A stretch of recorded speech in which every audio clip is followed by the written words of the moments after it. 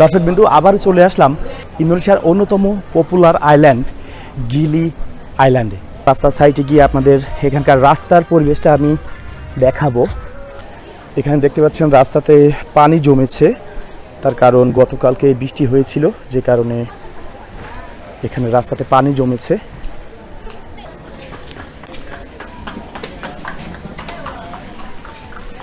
তো আমরা হাঁটতে হাঁটতে রাস্তার একদম শেষ প্রান্ত পর্যন্ত যাব, আর কোথায় কি কি আছে সেগুলো দেখার চেষ্টা করব।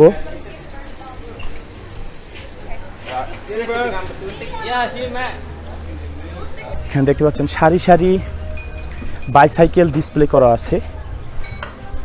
তো গিলি আইল্যান্ড মূলত এমন একটি আইল্যান্ড যেখানে কোনো ধরনের যানবাহন অর্থাৎ যন্ত্র চালিত যানবাহন ব্যবহার করার কোনো অনুমতি নেই, যে কারণে এই গিলি আইল্যান্ড এক্সপ্লোর করতে হলে আপনাকে অবশ্যই ঠিক এই ধরনের বাইসাইকেল ভাড়া নিতে হবে।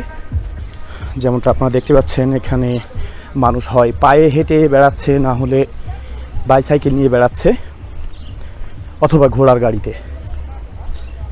তো আমরা সমুদ্রের পাশ দেখে ফিরলাম, এখন এখানকার রাস্তার পরিবেশটা দেখার পালা। রাস্তার দুই পাশ কেমন বা রাস্তার সাইড দিয়ে কী কী আছে সেগুলো আমরা এখন দেখব।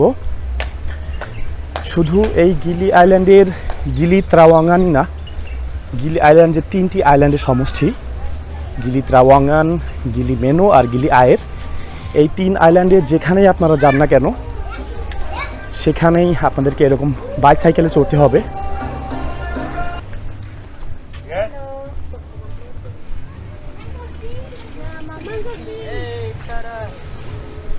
দেখুন কত সুন্দর পরিবেশ, বার প্লাস রেস্টো প্লাস ভিলা, বসার জায়গা, হাঁটার জায়গা।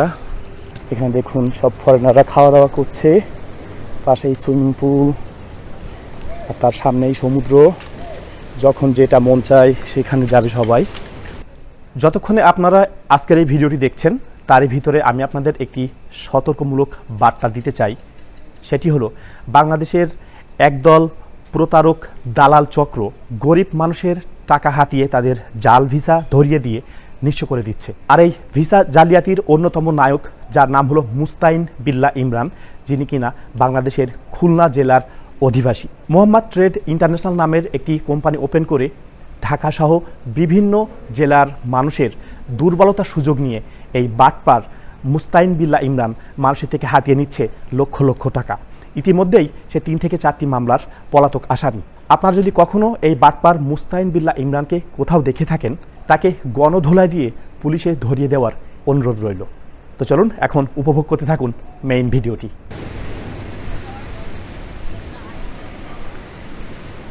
এই যে এখানে দেখুন বিভিন্ন ধরনের স্নোরকেলিং ইকুইপমেন্ট ভাড়া দেওয়া হয়।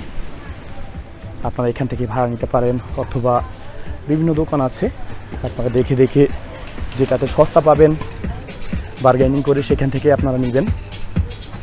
এছাড়া এখানে গোপ্রো ভাড়া পাওয়া যায়। আপনারা যারা স্নোরকেলিং করবেন এবং আপনাদের সেই স্মৃতিটা যদি আপনারা ধরে রাখতে চান, আপনারা এখান থেকে গোপ্রো ক্যামেরা ভাড়া নিয়ে রেকর্ড করে আপনাদের স্মৃতি ধরে রাখতে পারেন। আমরা কিন্তু চাইলেই আমাদের সেন্ট মার্টিনকে এইভাবে গড়ে তুলতে পারি। আমাদের সেন্ট মার্টিনও অনেক সুন্দর। সূর্যের তাপ আসলে তেমন একটা প্রখর না আজকে, কিন্তু তারপরেও ভিতরে যে ধুমসে গরম আবহাওয়াটা, কারণ আপনারা জানেন যে সমুদ্রের পাশে আবহাওয়াটা কিছুটা গরম হয় পানির ভাবের কারণে, যে কারণে আমি ঘেমে একদম গোসল করার মতো অবস্থা। এখানে দেখুন কত সুন্দর ক্লাব, সুইমিং পুল আছে, অর্থাৎ এখানে আপনারা বসে বসে ড্রিঙ্কস করতে পারেন, পানিতে ডুবে ডুবে ড্রিঙ্কস করবেন আর কি। আর হ্যাঁ, এখানে যে বাইসাইকেলগুলো ভাড়া পাওয়া যায় সেগুলোর ব্যাপারে একটু বলি। এখানে যে বাইসাইকেলগুলো আপনারা দেখতে পাচ্ছেন, তো এই বাইসাইকেলগুলো মোটামুটি আপনারা 20,000 থেকে শুরু করে 50,000 ইন্দোনেশিয়ান রুপিয়া পর্যন্ত এই প্রাইস রেঞ্জের ভিতরে আপনারা ভাড়া নিতে পারবেন। যেটা আমরা অ্যাভারেজ প্রাইস যদি হিসাব করি, তাহলে বাংলাদেশি টাকায় 140 টাকা থেকে শুরু করে 350 টাকা পার ডে। ইন্দোনেশিয়ান কারা এখন আমি আপনাদেরকে বলি। এখানে যে মহিলাটি বাইসাইকেল চালিয়ে যাচ্ছে হিজাব পরা, উনি ইন্দোনেশিয়ান। আর এখানে যাদের দেখতে পাচ্ছেন ছোট্ট প্যান্ট পরা বা এক্সট্রিম লেভেলের পোশাক পরে যারা ঘুরে বেড়াচ্ছে, এরা ইন্দোনেশিয়ান না। সো এই বিষয়টা আশা করি আপনারা ক্লিয়ার হতে পেরেছেন। এই নিয়ে এই গিলি আইল্যান্ডে আমার সর্বমোট 3 বার আসা হলো। যখনই সময় পাই আমি চলে আসি এই গিলি আইল্যান্ডে, যেটা ইন্দোনেশিয়াতে আমার one of the popular island. বিশেষ করে এই আইল্যান্ডে আসলেই আর ফিরে যেতে মন চায় না। আসলে এখানে প্রত্যেকটা হোটেল এবং হোমস্টেগুলো খুবই নিকটে অবস্থিত। আপনারা যদি কখনো এই গিলি আইল্যান্ডে আসেন তাহলে ম্যাপ ফলো করে আপনারা চলে যেতে পারবেন আপনাদের হোটেল বা হোমস্টে বা ভিলাতে।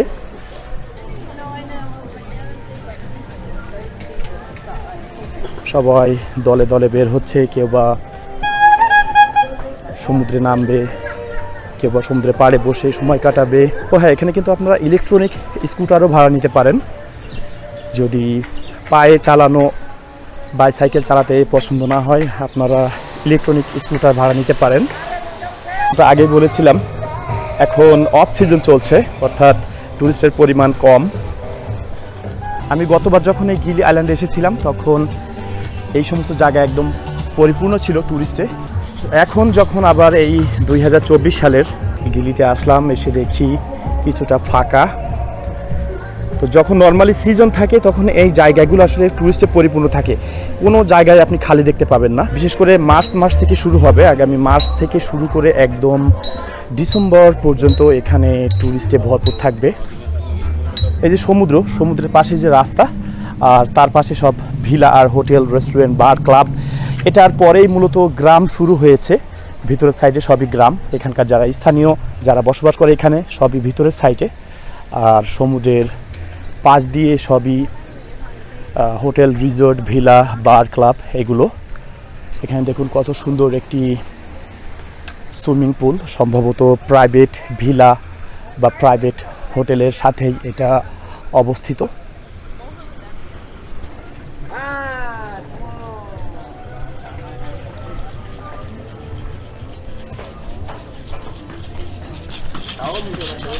এখানে আসলেই সবাই দেখবেন আপনাকে বিভিন্ন ধরনের ট্যুর প্যাকেজ কেনার জন্য অফার করছে।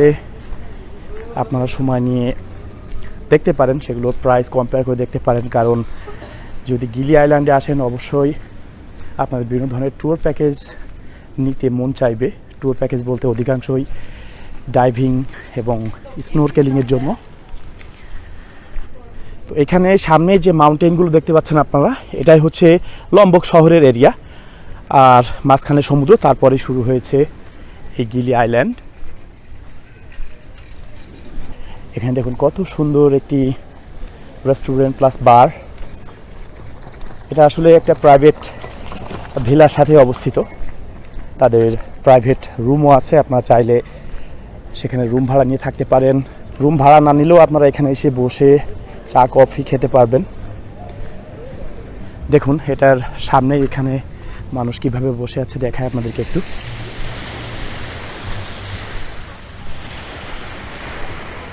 দেখুন এখানে কেউ কেউ সুইমিং করছে, কেউ বা বসে আছে সমুদ্রের পাড়ে। সব মিলে এখানকার ভিউটা একদম অসাম, একদম ছবির মতো সুন্দর। তো আমাদের আরও কিছুক্ষণ রাস্তা বাকি আছে, হাঁটতে থাকি এবং দেখতে থাকি বাকি রাস্তাগুলোর অবস্থা। এই আইল্যান্ডের হোটেল ভাড়া কেমন সেটা সম্পর্কে আমি আপনাদেরকে একটু ধারণা দিতে চাই।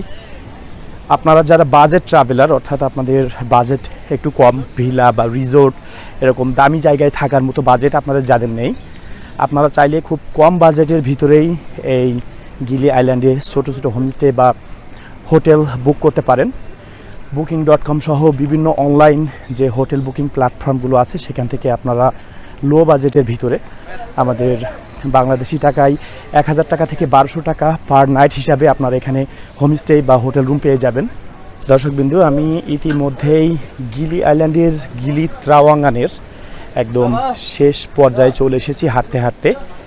তো এখন আমার এখান থেকে ফিরে যাওয়ার পালা। সুপ্রিয় দর্শকবৃন্দ, তো এই ছিল ইন্দোনেশিয়ার অন্যতম পপুলার জায়গা, ইন্দোনেশিয়ার লম্বকের গিলি আইল্যান্ডের গিলি ত্রাওয়াঙ্গান। তো আশা করি আজকের ভিডিওটি আপনাদের ভালো লেগেছে। নতুন নতুন ভিডিও পেতে আমার চ্যানেলটি সাবস্ক্রাইব করে রাখুন। তো সবাই ভালো থাকুন, সুস্থ থাকুন, দেখা হবে পরবর্তী কোনো ভিডিওতে। ততক্ষণে আল্লাহ হাফেজ, আসসালামু আলাইকুম।